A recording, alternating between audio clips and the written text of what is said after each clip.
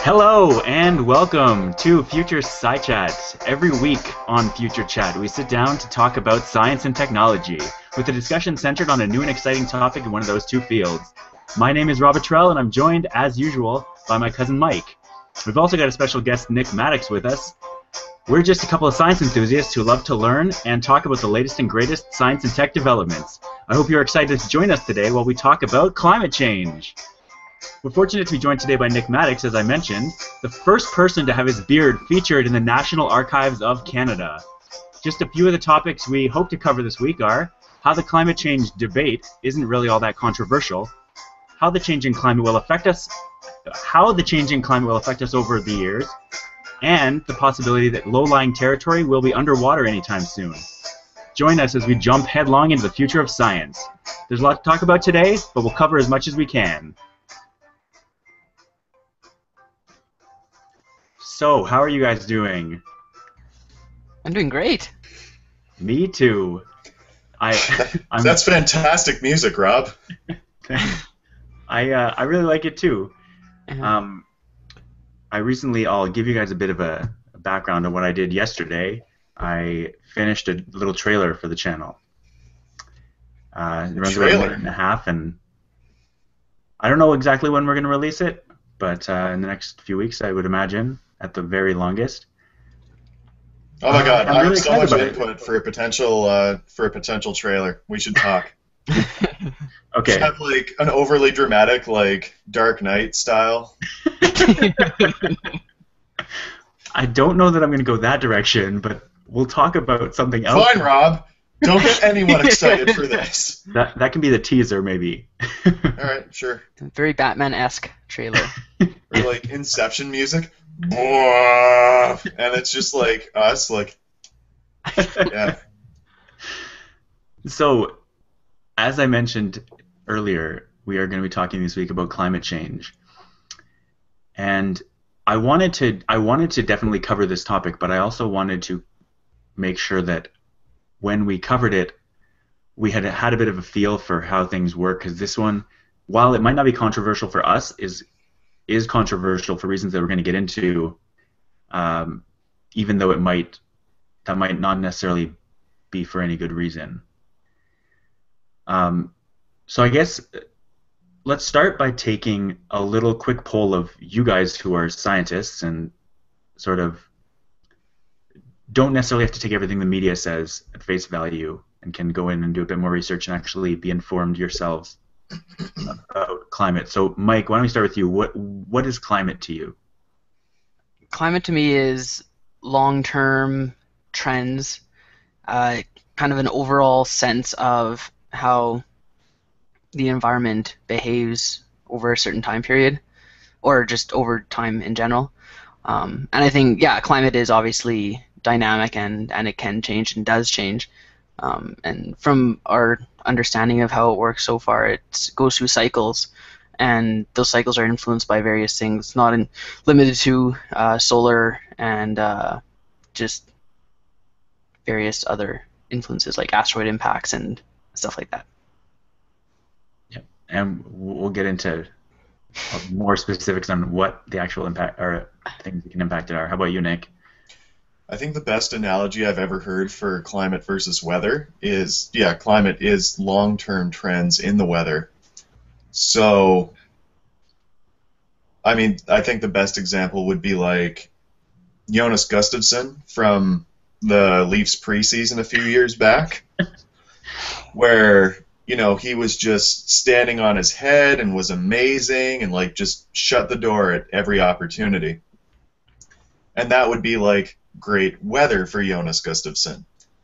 But if you looked at his overall or all of his time with the Leafs, it wasn't that great. So, you know, if you could have like Jonas Gustafsson from that one game in net every night, that'd be great. But that's more like the weather of Jonas Gustafsson. But the climate of Jonas Gustafsson wasn't nearly as nice. Interesting. I'm not sure that's a perfect metaphor, but I like it in theory. Or like if you were choosing like Jonas Gustafsson from that game or an overall Martin Brodeur. Yeah. Go with Mark Mark Tambro Tambro had there. bad games, but overall he's going to make it into the Hall of Fame. Pretty much a Eventually. lock for that at this point. Yeah. Because he would be a great climate goaltender. Yes. So the most compelling, I guess, metaphor that I would use is the one I would have to steal one from Cosmos. And so Neil deGrasse Tyson describes it as the weather. Say you're walking your dog. The path that your dog takes when he's going around sniffing flowers and other dogs' butts and anything that smells interesting, that's the weather. And the path that you, the dog owner, walk is pretty much straight, but the dog has a leash. And so your path would be the path of the climate, and the dog would sort of zigzag around, but follow you. So if weather changes overall over a long period of time, you get climate change. But on a day-to-day basis, having a cold winter doesn't necessarily mean that the climate is changing. And especially having a cold week doesn't mean the climate is changing. Unlike in newscasts when they're like, "Oh boy, is it cold! So much for global warming, eh?" Or when it's blistering and they're like, oh man, that global warming. Whew. It's really Yeah. even things as big and sort of overreaching as the El Nino and La Nina weather patterns that happen over, I think it's around a year-ish cycle, whether or not it happens or not. That's not really climate either. It's just how, from my understanding of El Nino, is when large amounts of either warm or cold water are moving around in the ocean basins. Pacific? Usually it's Pacific. If, for instance, warm air rises, you're going to get a lot warmer on average summer. You're going to get a lot rainier summer. And it's just, that's kind of small-scale climate more than weather, because it's not sort of a day-to-day or week-to-week thing. But it's still not really climate in the way that we're talking about climate change now as a science community. That's not really climate change either, because those are cycles that are always happening, and the variations among those are going to be what climate becomes. And so I guess before we get too far into specifics, we should talk about the fact that there is a scientific consensus that climate is in fact changing right now, and it's getting warmer. And should we qualify that by saying there's a consensus that it's human influenced? Yeah. I think it's always been understood that there is climate change. Again, right, based on the the climate cycles. Obviously does change from time to time. Yeah, but this is based on human influenced climate change. Anthropogenic, if you will. Right, that's the word I was looking for. Yeah. And it's interesting that one of the things when I was researching for this, one of the things that I found was the fact that, and you kind of get a sense for this every time a so-called controversy comes up in the media, is that you can get somebody, typically the person that the science community recruits, so to speak, is Bill Nye to talk about climate change, and then they'll get someone else, possibly a scientist, possibly just a lobbyist or a personality, representing the fact that climate change isn't caused by humans and there's nothing we can do about it and we're just sort of along for the ride.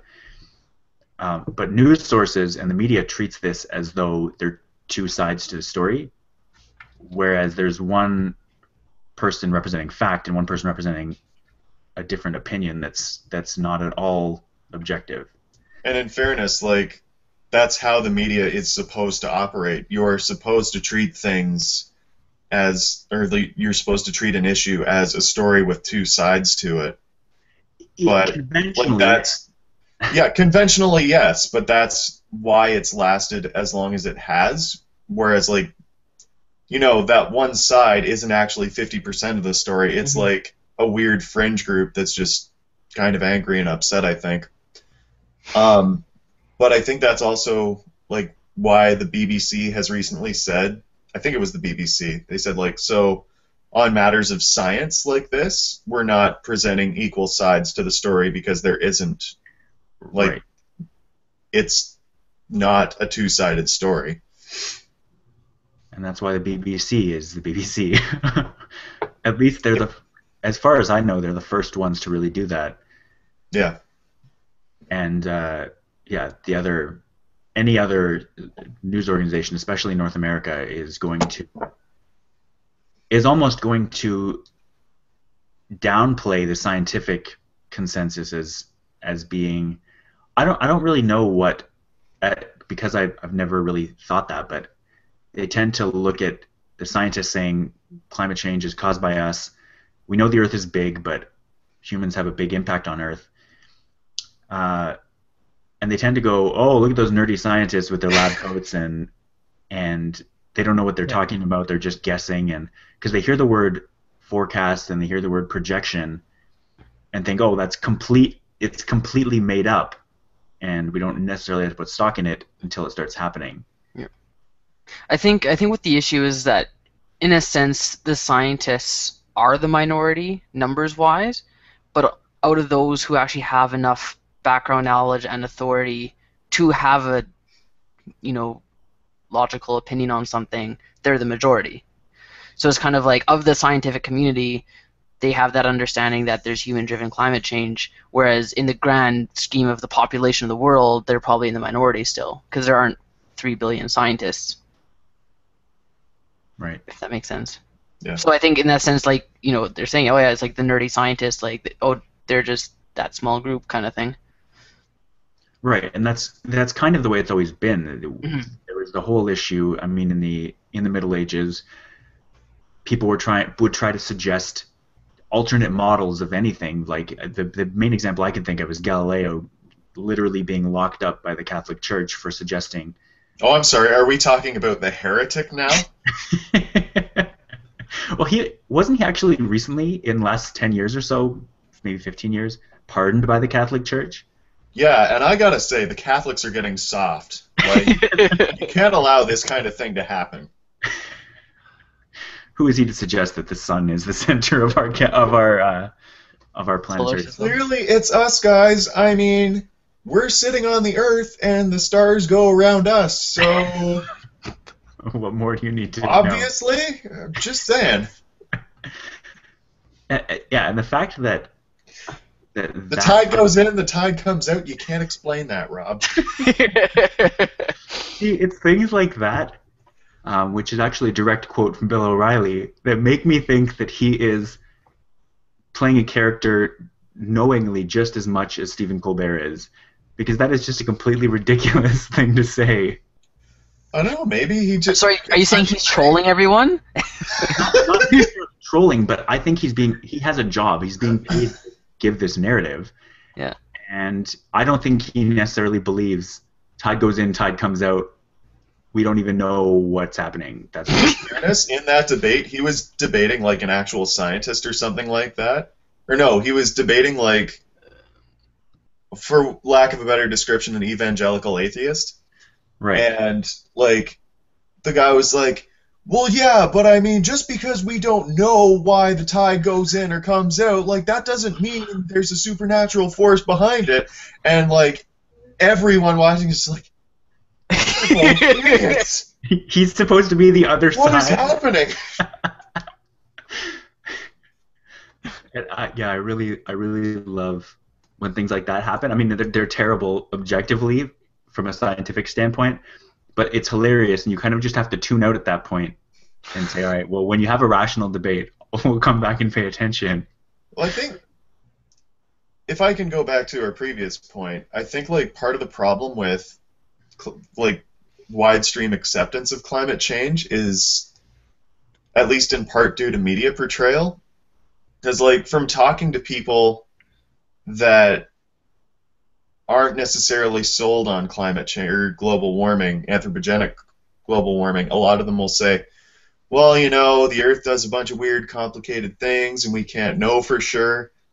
Or another big one is, Well, I mean, what does science know? Because I mean, I read in the paper one day that like eggs are good for me, and then I read in the paper the next day that eggs are bad for me, and I don't even know what to think anymore, or stuff like that. So I don't know.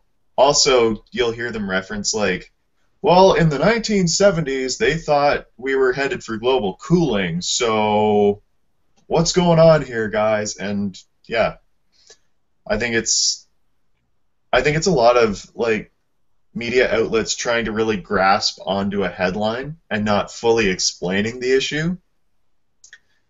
And I mean, that gets views and that gets clicks and that gets eyes on you, but it doesn't really fully explain the story. Right. There's also a certain amount of credence you have to give to the fact that there's a lot of money behind not climate change.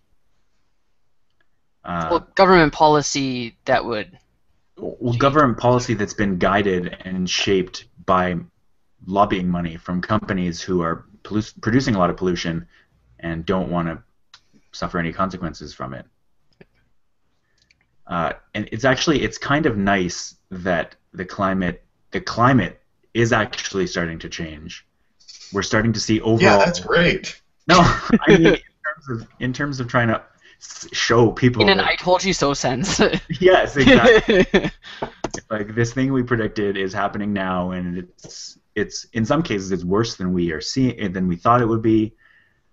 Um, One of the interesting things, uh, and so I'll bring up your point here, Mike. Are there any arguments against anthropogenic, human-driven global warming? Was there a specific point or an argument that you wanted to bring up against it that we could sort of talk about and maybe straw man? I think I Maybe. think I mean, I I don't think know. I think probably one of the main things is that there's a question of, oh well, who's to say this wouldn't have happened anyway? Based on solar activity or just general trends looking back at ice ages and hot periods and whatever, right? And then there's the idea of uh, it's like, oh, over the last 10 years has been our coolest years or whatever, right? Like, so they'll look at a short term and just say, oh, well, what do you mean it's warming? It's been cooling the last however long, right? So, you have the short time frame syndrome, and then you have the, well, who's to say that this wouldn't have happened anyway syndrome as far as how much of our effect is causing. I think those would be the two main things. Okay. Uh, we'll talk about those. The one other one that I wanted to mention is the one that I have recently sort of clarified my own position internally about climate change. But for a while there, I was sort of on the same thing. I was like, well, when I heard that in the 70s they were talking about possible global cooling, I was like, well, do they know? Are they like these models they're working with? How good are they? But the more that I've looked into it for myself, the more I've seen like, yeah, this is actually a consensus, and there's a lot of stuff that everybody believes and does and acts on based on science that are much less known and much less based in fact. This is happening. It's just a matter of how bad it's going to be if we don't do anything, or if we do, or if we start changing things. Um, and I think that it's easy to fall into that trap. 'Cause humans are very, I don't want to say paternal because that's a different word, but they're very pattern driven. When we see something happening, we see it, we wake up and we see something, and then the next day it happens again. That to us is what is happening. We don't really have a grasp on longer range forecasting unless you have been trained by generally a science background to look at things overall. And so one of the arguments that I had thought about global warming was sort of, we are tiny. Like the human mass could fit on like 0.1% of Earth. Like if we all were in one place, this was an XKCD. If every human was all in one big pack clumped together, we would be just this tiny, tiny little blob on Earth. Like how can we possibly be affecting the climate? There's trillions of gallons of atmosphere how can we possibly impact it, just us? And what I've been learning, what I have found out is that most of the atmosphere, like the nitrogen and the oxygen, has very little impact on climate. It's there, and the oxygen helps us live, breathe, and the nitrogen is there. So, it's not there so stuff doesn't catch fire, but it does catch fire from high oxygen content. But the main things that are driving climate change right now and the greenhouse effect are much less than 1% of the atmosphere. Things like carbon dioxide, things like sulfates and nitrates, and water vapor are tiny, tiny percentages of the atmosphere. Like we're measuring carbon dioxide right now in parts per million. It's 400. I started to come around and see we actually can have an impact. Because like you hear, I can't quote numbers because they're always different, but in terms of carbon dioxide, you hear all the time about how many billions of liters of carbon dioxide we're putting into the atmosphere on a daily, weekly, or yearly basis. And it's just going up and up since we went through the Industrial Revolution. Mm-hmm. So it's very easy to see over time how we can be changing this climate. Mm-hmm. Is there something that you think a way that you can explain? Because right now for me, I don't want to get into global warming conversations or at least I didn't. I was going to say, is that why we have a future chat on climate change right now, Rob? Or I wasn't informed enough to want to talk about it. I know that if you start going into a conversation, you maybe don't know a lot about it because it's controversial. You don't want to state your position and then be wrong. Do you think that there's some kind of argument that we could make as informed representatives of the scientific community when we're talking with friends or acquaintances or people we meet about climate change? Is there some way that we can convey that information in a simple way that might not necessarily change minds, because it's really, really hard to change people's minds once they think something, but just sort of help them to see that maybe we are obviously we are having an impact, but how to. If I may. Yeah. I think it was like one of the last episodes of Cosmos they talked about it. Yeah. And to me that was probably like the most convincing argument on the matter. Like the fact that I forget whether it's lighter or heavier, but the carbon dioxide naturally occurring in like ambient conditions is, it's there's mostly carbon-12, but there is some carbon-14, which is created when you have bombardment from cosmic rays or whatever. So while carbon dioxide is actually like out and doing things, it actually gets just a little tiny bit heavier from being exposed to things. Mm-hmm. But once something dies or stops freely exchanging carbon with the ambient carbon dioxide, it will start decaying and going back towards carbon-12. So the carbon dioxide that you get from fossil fuels or something like that is just slightly lighter than the carbon dioxide which naturally occurs out there. So, like when you're looking at ice cores to try and figure out how much carbon dioxide has been in the atmosphere historically, you find that after the Industrial Revolution occurred, you started getting lighter and lighter samples of carbon dioxide out of it with the same number of molecules. Mm-hmm. Or, you can tell the number of molecules with a mass spectrometer. You can also get the weight, relatively speaking, with a mass spectrometer. And so, to me, that's the most convincing argument there is that we are having an effect, that when you actually take historical samples of carbon dioxide, they get lighter and lighter the more carbon we've dumped into the atmosphere. And, there you have it. That's our effect on the carbon dioxide in the atmosphere. Carbon dioxide is not the most active molecule, but because of its prevalence, it plays the biggest role in global warming, and we're having an effect. Yeah.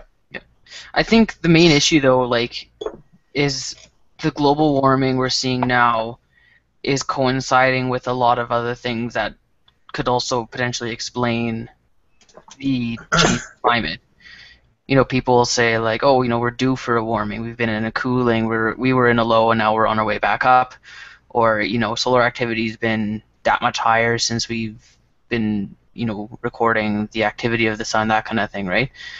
So I think when you start giving numbers like that, then there's always an answer for it. And I think it's kind of the same thing in the evolution debate. That is there's so much evidence and this scientific consensus on that's what's happening, or that's the active mechanism, that you almost have to defer to the experts in it, the climate scientists, because even just I'm not a climate scientist, none of us are climate scientists, so we don't have that background or authority to even be speaking on the subject from a an objective point of view kind of thing. We're listening to what we hear for evidence, and so you almost have to say, well, that's just the scientific consensus right now, and that's to the best of our knowledge, that's what's happening.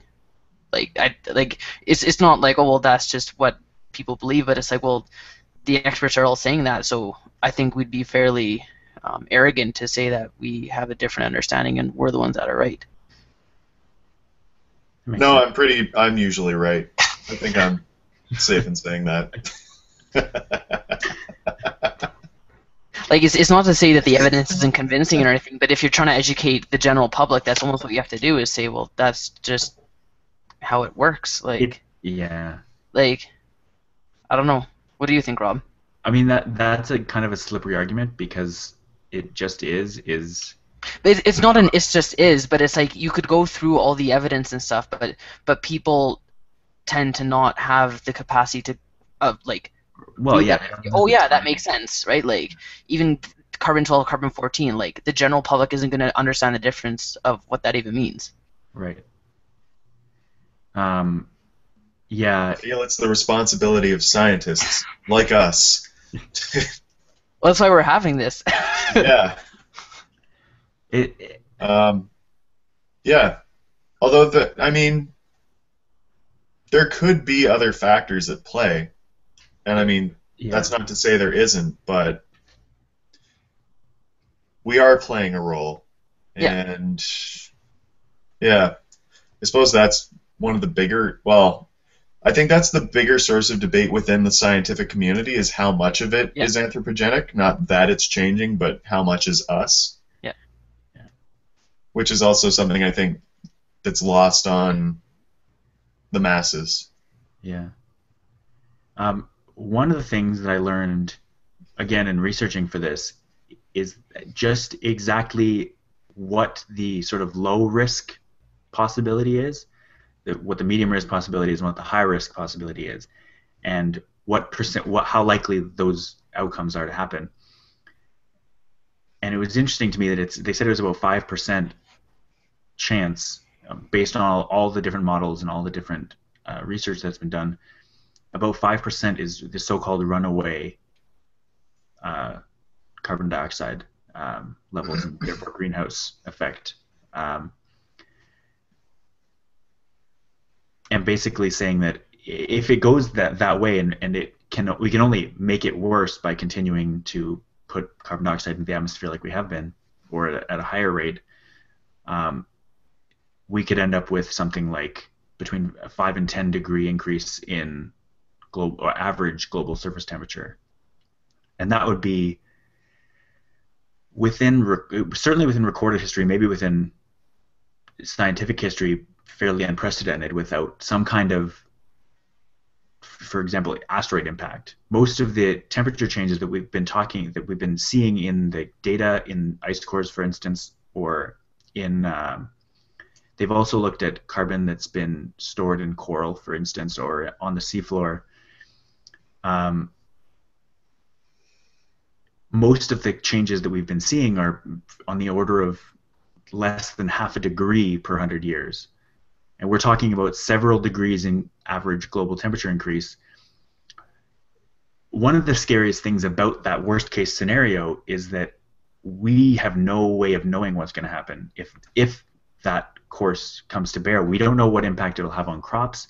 We don't know what impact it'll have on populations having to move, on water, and where lakes will either dry up or where new ones will form. Obviously, the water's not going to go anywhere, but more of it's going to be in the atmosphere.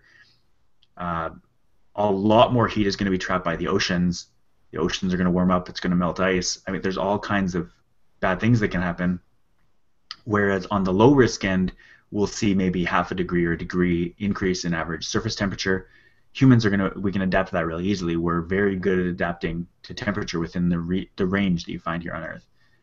But the effects of that kind of low risk thing are going to be a lot more subtle than if the worst case scenario happens and we get this massive summers start to become 40, 45 degrees, and winters it barely snows or whatever the case may be. We can't really know what the outcome of that will be. And what? There was a super interesting study that came out recently, and they were talking they were looking at plant distribution, because it's been generally accepted that as northern or polar climes become more temperate, so here, for example, you'd think that the more southern plants would start coming up north as the temperatures allow for it. What they're finding is it's not that at all. The more northern plants are starting to come downward because of water stresses and things like that. So it's the more northern plants that are oh hey, suddenly I'm competitive with these ones that just don't handle drought well. But yeah, so just an example of nobody predicted that happening, but apparently that's what's ending up happening. Huh. It's hard to see things from that kind of perspective. The side of if you don't really think about something, if you never really think about what would happen if these hardier plants that were up north suddenly had the ability to move south and start competing with less hardy plants. But when you think about it, it's yeah, well, there's thousands of things like that we haven't even thought about. Mm-hmm. Not anything, but a lot of things could happen. Mm-hmm. Well, I mean, it's also based on human experience up to this point in history, it's just, kind of throwing a few dice around and seeing what will happen. Because, I mean, our models and everything we know is built upon the climate as we know it. So all of a sudden you throw a wrench into the works, and how can you possibly know what's going to happen? Unless you use CCSD simulations, and those are really expensive to run. Well, and you can be sure that they are being run regardless. If they have computer models that are modeling the entire universe, and the human brain, you can bet that they have much cheaper computers running simulations of climate models. One of the other things that I thought we should definitely talk about is things we can do as people, as individual countries, and as a global civilization to fight back against climate change. We obviously, humans, survive very well at the range of temperatures, 0 to 30, I would say, maybe even between 10 and 30 degrees Celsius. That's sort of our butter zone for survival so far, because that's most of what we've been faced with. So when I talk about fighting climate change, it's not like this thing that is out to get us and trying to heat the earth. We want basically to keep things the way they are. We wouldn't want things to get a lot cooler. We wouldn't want things to get a lot warmer. And there's sort of a bit of an academic exercise that wonders if we even should be concerned with trying to counteract the climate change that we've been noticing happening. So maybe we could get into a little bit of some of the things we have done, some of the things we can still do or can do better, and whether we actually should be trying to either pass legislation or enact protocols like the Kyoto Protocol to counteract this change. I mean, on the end, what my mind keeps going back to is Earth and the biosphere and every 99% of species are going to be fine to climate change because they just sort of live their lives, they adapt when things change. It's our civilization that is probably going to be the worse off if the climate changes. Are you saying that life will find a way? Yeah.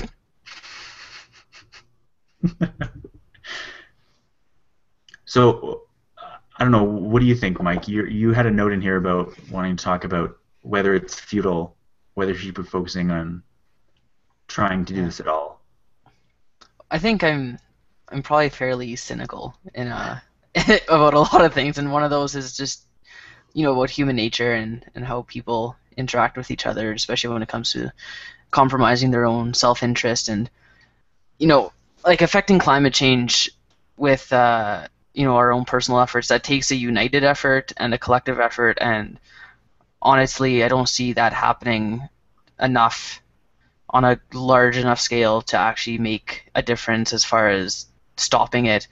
Yeah, you can enact laws or whatever, but like you just said before the show, that Canada backed out of the Kyoto Protocol like 3 years ago. Like when you sign on to something and you can just back out of it, like that's not a good sign that we're heading in the right direction. That people are going to stick to their commitments and make that effort. So I like in a sense, I guess I'd say that it is a futile. I think it's worth being aware of, but I think for our own benefit we're probably better off preparing for the anticipated change in climate due to what we're doing, as opposed to trying to stop it. If you're looking at a pure economic and effort efficiency sense. Right. It's not ideal, but it's, From a purely cynical standpoint, I agree with you. But if you want to have an actual discussion, I think it's a lot more gray than that. Yeah, I would agree. In fairness, though, like, we've spent roughly the last 200 years using carbon as an energy currency. And I mean, like, the first actual big things that we did, like freight trains and steamships and stuff like that was coal. Mm-hmm. And granted, we figured out that was causing all kinds of problems, and we were like, oh, hey, look, oil, it works too. But I mean, what do you even do? Yeah. Like, the energy return on energy investment of, like, all other energy currencies is just so much lower. Like, what do you even do? We'll put a link to an unknown sourced article on energy return and energy invested in the notes for this episode. I don't know where we'll find that, but we'll. I wish someone I also wish someone made a show on alternative energy that had some sort of discussion about it. That'd be pretty good. Why has nobody talked about this before? In terms of the last 200 years and humans, in a sense, coming online to realize that we can be doing more than just starting fires and staying warm. There's the idea that carbon dioxide stays in the atmosphere for a really, really long time. It's on the order of thousands of years. So when we put carbon dioxide into the atmosphere, like we are doing right now, and we have been doing for the last 200 years, the effects of that are going to be with us for a lot longer than any of us are going to be alive. And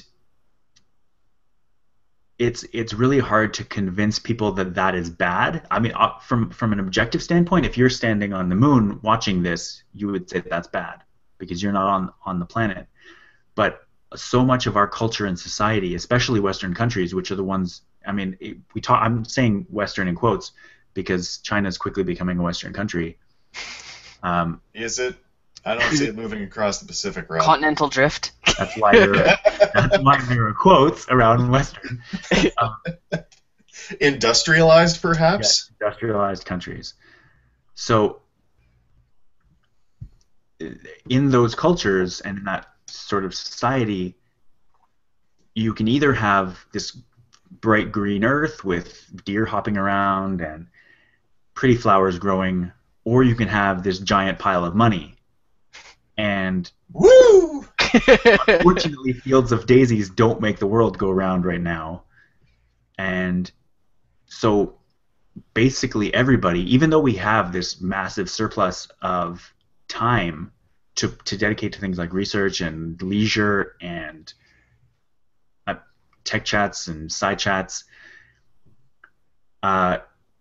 we're still stuck on the idea that we have to get as much as we can personally, on a personal level, even though there's this massive abundance of food and of energy. And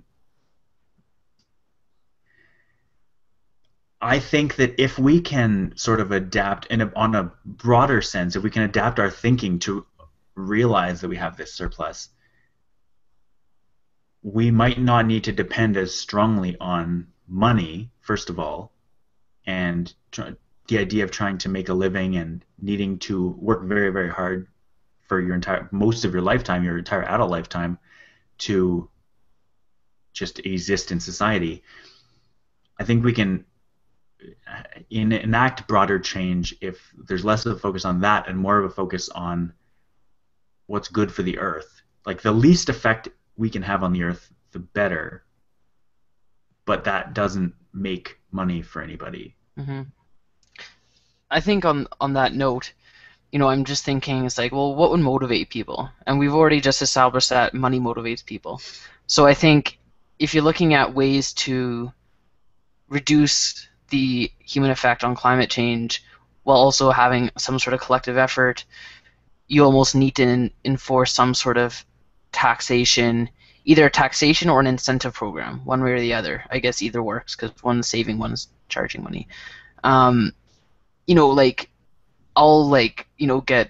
I'll save 50 cents by getting like a medium drink instead of a large, right? Like and it's not like I can't afford the 50 cents. It's like, well, it's cheaper, right? Like, so I think when you start saying, you'll either reward people for saving energy or taxing people for overusing, or both, then I think that's probably the only real way to see some sort of change in human behavior, I think. Every economist I've ever heard speak on the topic has basically said the carbon tax is the only way to do it because that's the only way to really provide a disincentive to using carbon. Yeah. And I think I talked about this in the alternative energy chat that we did. Like, a really good one has been proposed and talked about on NPR's Planet Money, which is great. It's basically a carbon tax, but like all the revenue collected is then gathered together and dispersed on an average basis come income tax time as a refund. Okay. So like it should be more or less zero sum.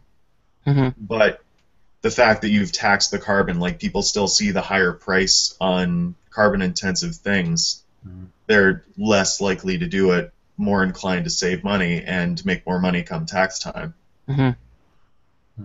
But didn't Australia just recently get rid of their carbon tax once they got they had a change in government, either this year or last year or whatever, and the previous head had enforced a carbon tax and they didn't see any change, and so they got rid of it. I don't know. I haven't heard very kind words spoken about Australia's new Prime Minister. I forget. Didn't he have like a gaffe in Canada? Like he mispronounced someone's name or something like that? He's like Canadian He's like, Oh yeah, Canada. Canadianas or something. Oh, Canada. That's right. Yeah. Yeah. Here I thought he was mispronounced Wayne Gretzky or something. No, I guess as of July 1st of this year, they've abolished the carbon tax. I know. In stark contrast, like British Columbia's carbon tax appears to, it's not zero sum as far as I know, but it has apparently curtailed carbon-intensive processes with no discernible effect on economic output. Really? That's kind of surprising to me because so much. I mean, I guess you don't. If you're logging, you don't have to be burning that wood. You can just be building houses with it. Let other people burn it. Well, I mean, if you're burning wood, that's a carbon-neutral process. Like, that's okay. As long as you're planting trees, which they are. You know, digging out, you know, millions of years old trees that have since converted and burning those, that's the problem. Right. Who's doing that? I don't know who's that sounds pretty bad. Yeah, nobody does that here. Crazy. There's been a lot of talk about ways to reduce carbon pollution, and one of the really interesting things that I've heard is how good for the earth eating things like insects are compared to livestock. Yeah. Basically, pound for pound, you can get so much more insect with, say, a gallon of water than you could from a gallon of for beef. And again, this is sort of a societal thing. There are a lot of cultures where eating bugs is normal, and I've talked before about how you're eating bugs all the time, even if you don't know about it. And so there are tons of things like that we could be doing that would, even in terms of having people bike or take buses or anything like that, rather than driving whatever long commute. Most people, the average commute, I don't know what it is, but it's probably somewhere between 20 and 40 minutes. I think it's around. I think the average is around 20 minutes. Yeah. Based on the last figures I read. Yeah. But see, you'd have to incentivize that though. If you could enforce like a government subsidy on purchasing a bike, or just a $50 per year credit on your taxes for riding a bike, you'd see like so many more people do that. Or like do what Calgary does and have beautiful, like, actual functional bike lanes everywhere. Yeah. People are by the way, London, Ontario, take note. Yeah. Kids, but this place is a shithole for bike lanes.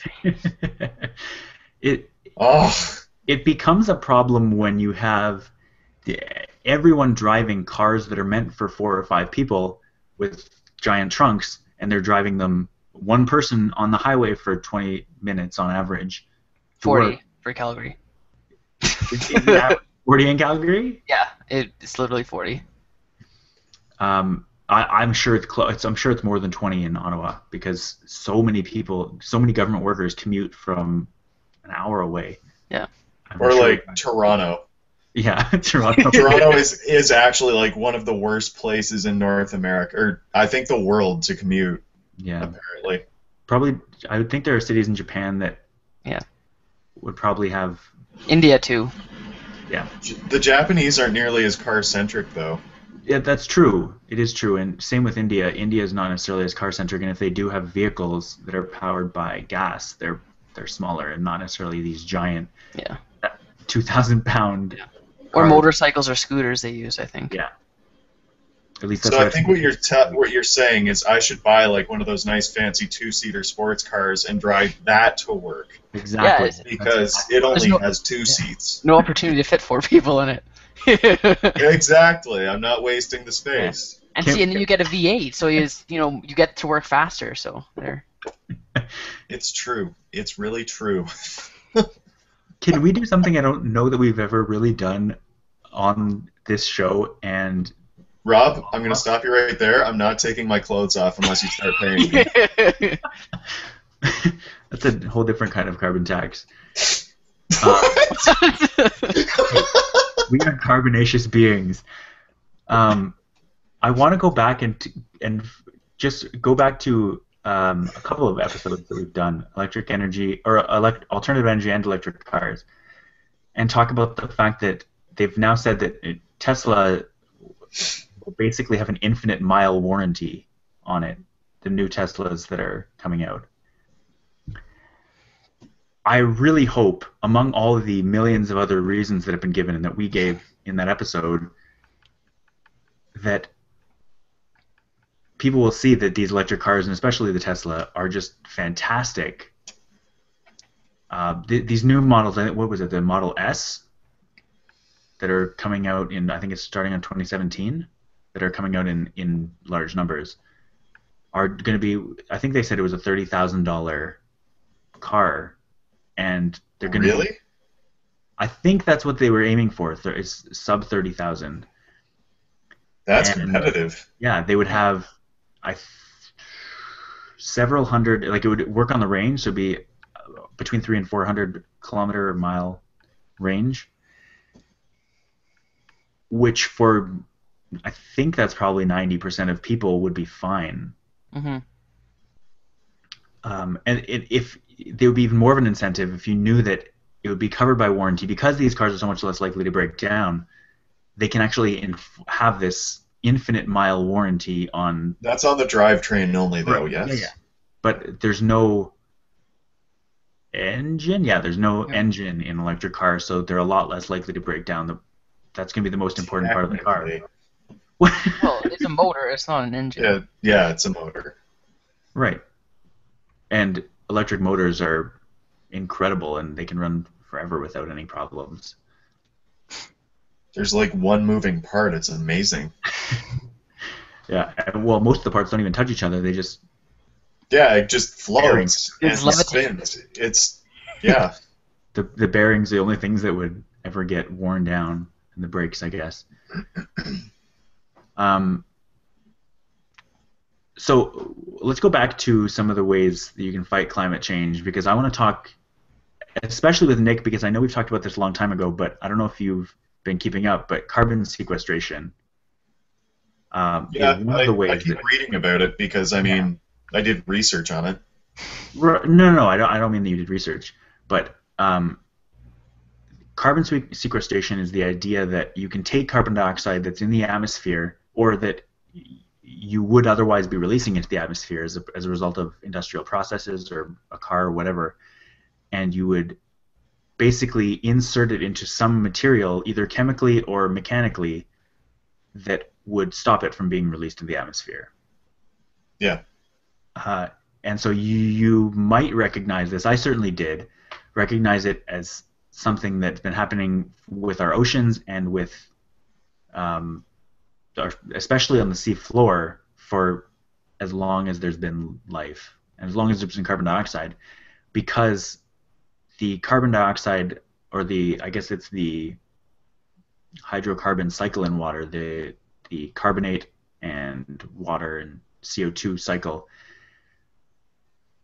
lends itself so well to storing carbon in a solid form underneath the oceans. There's so much calcium carbonate, for instance, is the main one under there. Or like even carbon dioxide clathrates on the ocean floor. Yeah.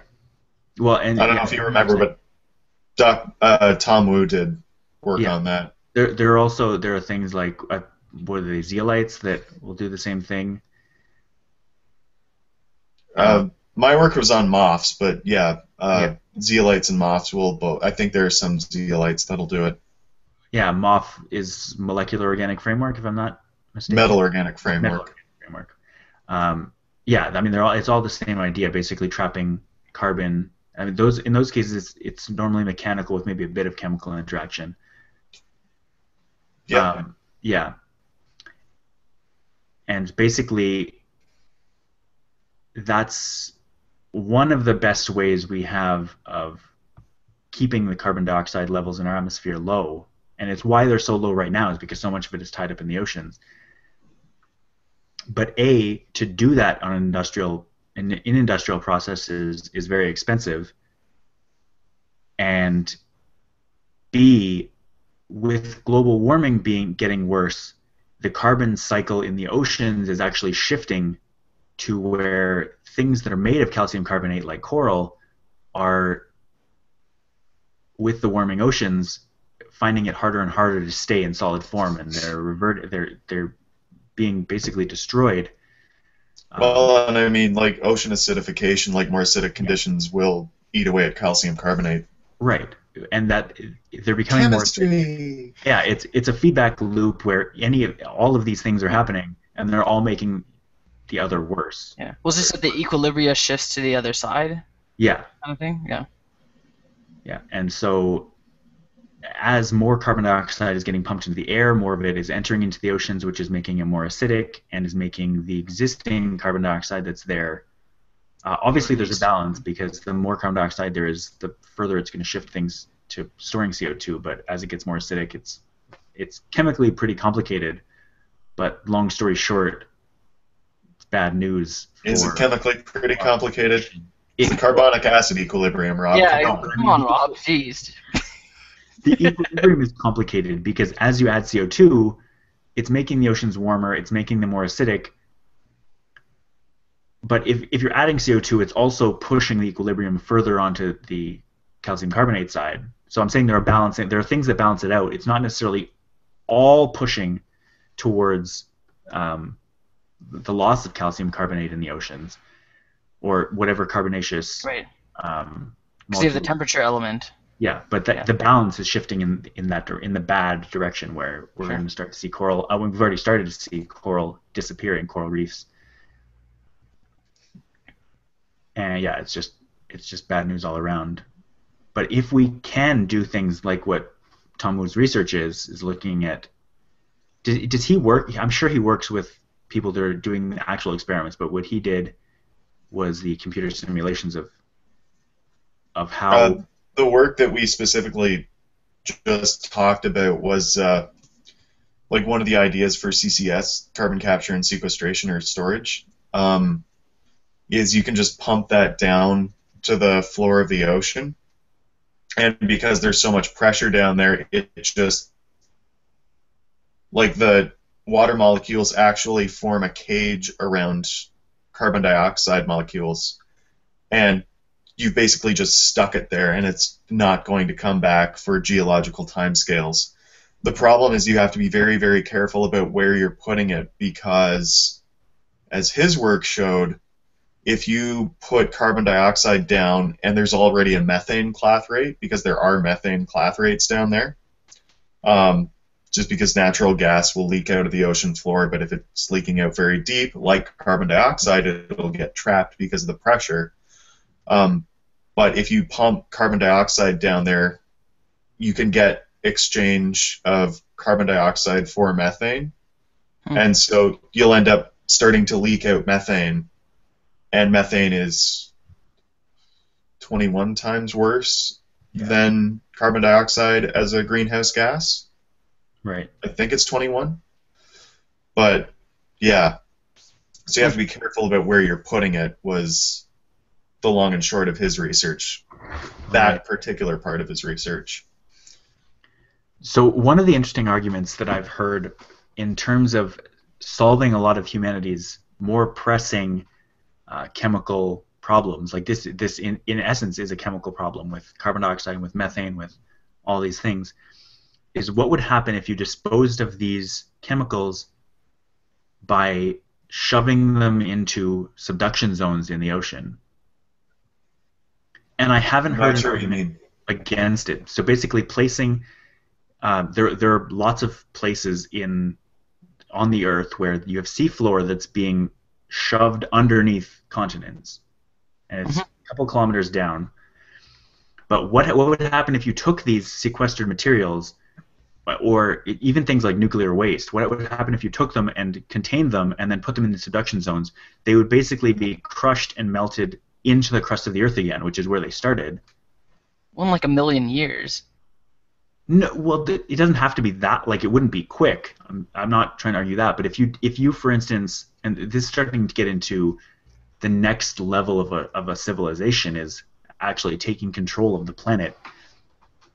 And I mean, ideally, you would go straight to the subduction barrier and put whatever this waste product you didn't want right there, either drilling a small section in so that it's actually buried and gone. Like, that's arguably a much better, at least to me, that's arguably a much better thing to do than trying to, for instance, bury it just underground on Earth. Because this way it literally gets fully recycled by our planet's natural processes for renewing itself.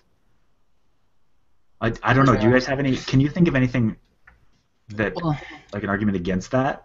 Obviously it's not easy to do, but if you're talking about nuclear waste, like the only problem with that is you need to be absolutely certain that it's not going to get into the ocean, because if that stuff actually starts corroding and like getting into the water cycle, you've just radiation's bad. Yeah. I think it would be really bad if that started polluting the ocean water. Yeah. But if you could guarantee that it's going directly into the subduction zone and not coming back, that sounds like a great idea. Yeah. I think for all intents and purposes, it's probably easier to just, well, I know it is easier, to just drill 900 meters, 1,200 meters down and inject it into some, formation that will allow additional material and then, cement it in and be done with it, as opposed to trying to rely on subduction to bring it down itself, because that will take a long time. Right. And yeah. Like, how would you drill the initial hole? Like, bring a submarine down to the ocean floor to drill the hole? Yeah, that's it. Like, you have to take whatever it is to the subduction zone. Yeah. If you were talking like pumping carbon dioxide down there and like just through a really long tube or something, that might. Yeah. Like, if you get the clathorates right at the subduction zone, I would assume they would be recycled. Then you're drilling a well anyway, and you may as well just drill it into the. Right, but that's a lot less, unless you put it. If they discovered some kind of, I don't know exactly what you'd call it. I'm not a geologist necessarily, but if you had a seam where there was magma flowing, and you could somehow drill down to that, and you would be able to basically drop whatever it was, be it nuclear waste, be it sequestered carbon, you could dump it into this seam that would take it, like it would sort of come, like it would be constantly rotating or shifting or whatever, and it would take the material from wherever the mouth of this hole that you drilled came out and take it and recycle it back down into the crust. The magma is coming out though, it's not being pulled in.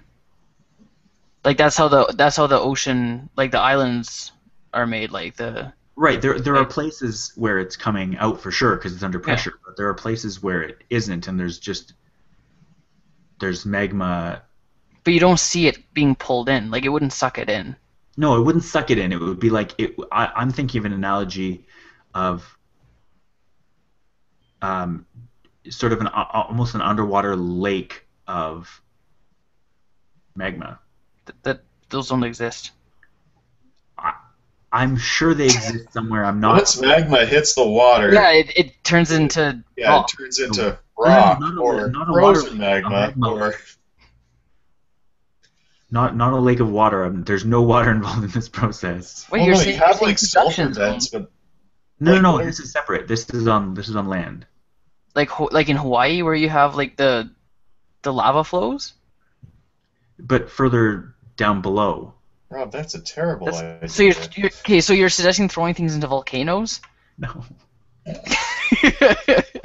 No, if you're suggesting... We'll call that the supervillain strategy for waste disposal. Also known as the Lord of the Rings theorem.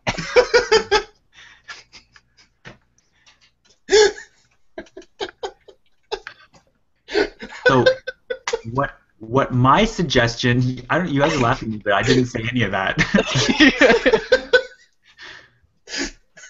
So what I was trying to suggest was use the subduction zones. You guys were saying it'd be cheaper and easier to do it on land. So I'm saying I'm saying like you're imagining an underwater lake of magma. Some subduction zones are underwater. Like you don't have. No, subduction zones are underwater. This is a separate idea. Okay. On land, you drill down to a place. I'm not saying it would be dissimilar to a volcano, but there are areas where there's magma that aren't being forced upwards like in a volcano. Underground. Yeah. You might have to go deep, but Right. there are places like that. Right. Well, it's below the volcano where the magma is originating from. Yeah. Right. If you can drill to magma, like get all the way through the Earth's crust, Right. That's really pretty impressive. sure like whatever, like there's an upward flux of magma. Yeah, at the that pressure should be location. way too high, and then you just end up creating volcano wherever your hole is drilled. Right. And so what I was trying to say is that if there was an area where that didn't happen, that's where I would want to put it. But no, I would think that normally the pressure would be pushing up. Yeah. Yeah, it would get to a point where... Subduction zones. I'm now imagining you with like a nuclear waste container going, ah! Yeah. I'm just imagining a drilling rig trying to drill into a magma pocket and having a magma blow. And all of a sudden, like, That'd be cool. Fun with that. I wouldn't want to be there, but I like it in theory. If there were robots piloting it or whatever. This got out of hand.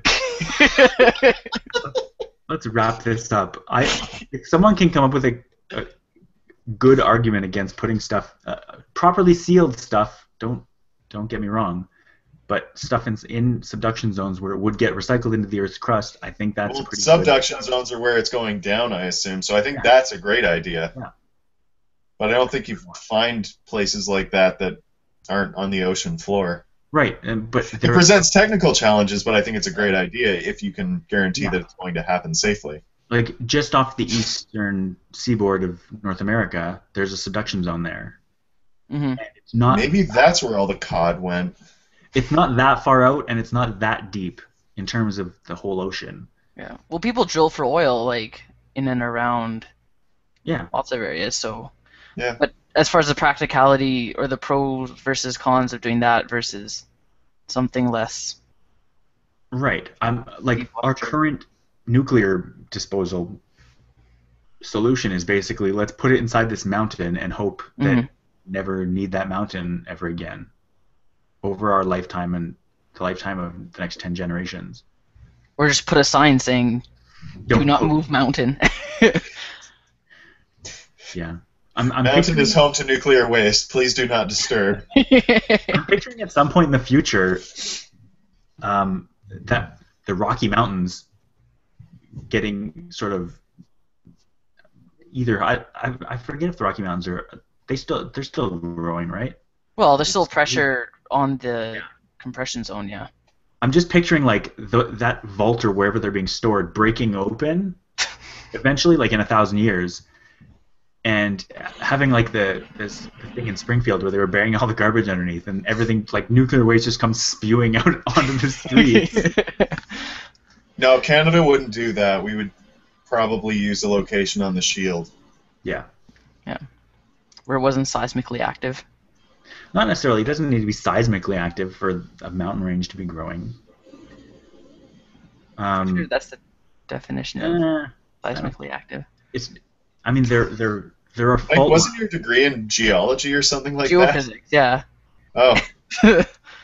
Like the San Rob, I'm going to go with Mike on this one. The San Andreas Fault is not on a mountain range; it's near a mountain range. Right. But yeah, if the Rocky Mountains aren't growing, then it's not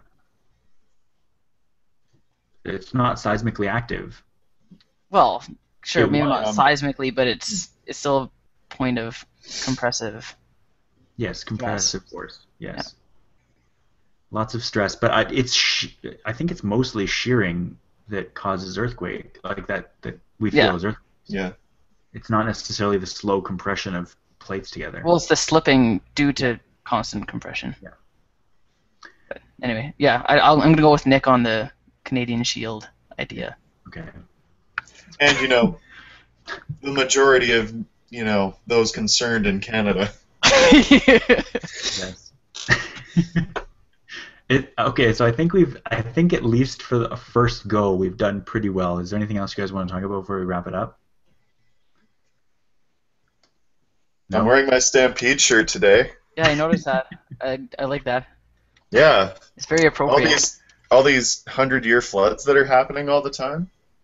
Every 100 years? Weird. What I'll leave on is the fact that I learned today that there's a 97% consensus among scientists that global warming is caused by humans and that it's getting worse. But only 40% of those polled in North America, non-scientists, believe that the scientific community is at a consensus about it. And that's entirely based on the media, and it's terrible. That it is. All right. Well, thanks for We're gonna chuck this one into the volcano and finish it off.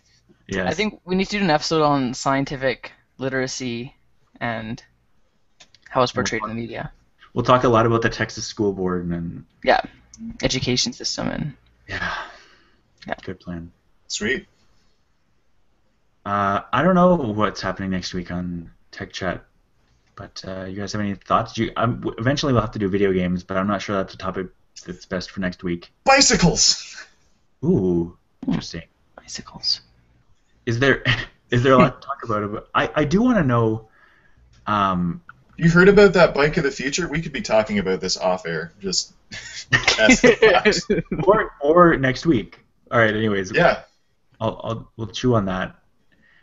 We'll sit around and masticate. Yes. For now, if you enjoyed this episode, you can go and subscribe. We're actually the numbers are growing pretty big, pretty fast. Not pretty Nice. big. Yeah.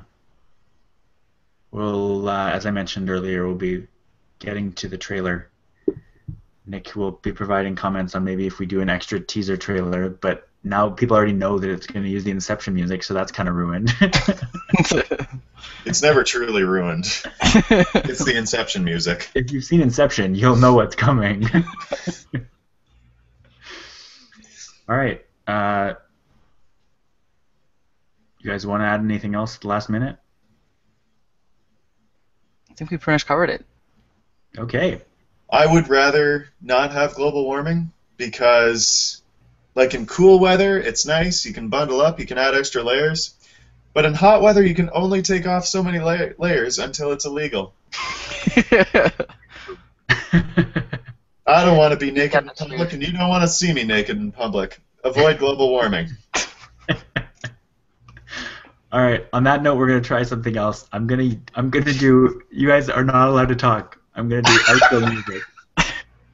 Here it comes. Are you ready? Ready. All right. See you guys next week. See you, Rob.